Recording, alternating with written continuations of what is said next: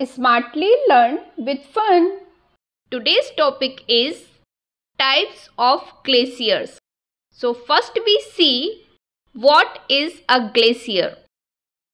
A glacier is a large perennial accumulation of crystalline ice, snow, rock, sediment and often liquid water that originates on land and moves down slope under the influence of its own weight and gravity. Typically, glaciers exist and may even form in areas where annual temperatures are close to the freezing point.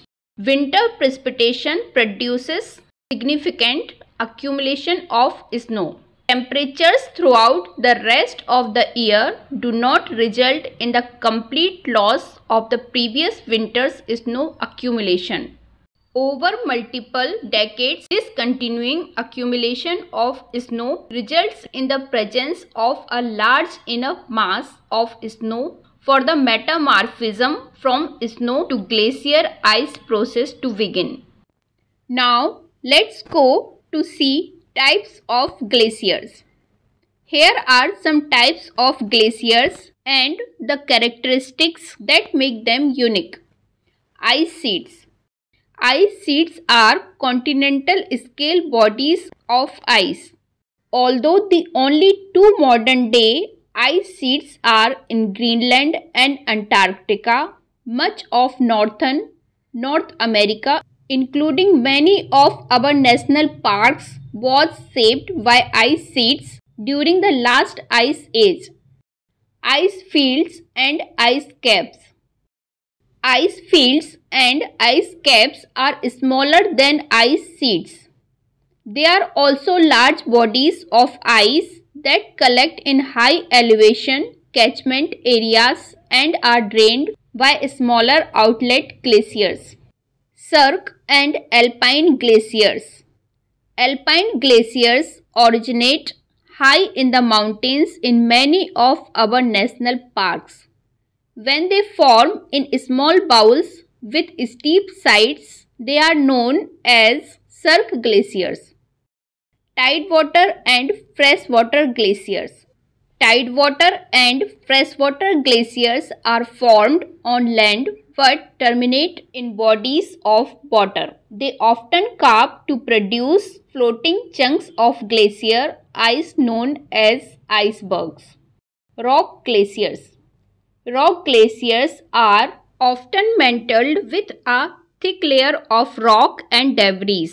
This rock and debris shields them from ablation, which means they can persist in areas where melt rates might be too high to sustain large alpine glaciers. For this reason, they can be found in many parks with high mountains in the contiguous United States. Hanging glaciers. A hanging glacier begins high in the mountains and often will feed into a valley glacier rather than flowing uninterrupted. However, hanging glaciers stop abruptly, usually at a cliff. They then carve or feed valley glaciers through avalanches and ice falls. They can also trigger rockfall and landslides. Outlet glaciers. When a glacier flows out of an ice sheet, ice cap or ice field, it's called an outlet glacier. Outlet glaciers flow downhill where a gap between mountains forms a low point. As such, they are generally hemmed in on the sides by exposed bedrock. Valley glaciers. A glacier found in a low-lying area below mountain peaks is called a valley glacier.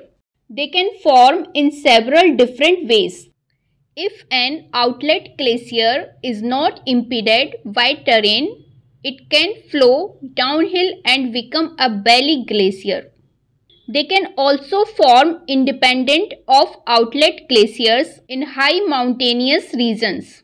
Yosemite Valley is a classic example of the steep, bald, flat-floored valley carved by an ancient glacier. Piedmont Glaciers. Piedmont glaciers form at the end of valley glaciers when they flow into wide, flat areas. Piedmont glaciers are marked by their wide, bulb-like appearance and the large, low-lying areas they occupy. Alaska's Malaspina Glacier is the largest Piedmont glacier in the world, covering about 1,500 square miles of coastal plain. Thanks for watching. Please don't forget to like, share and subscribe.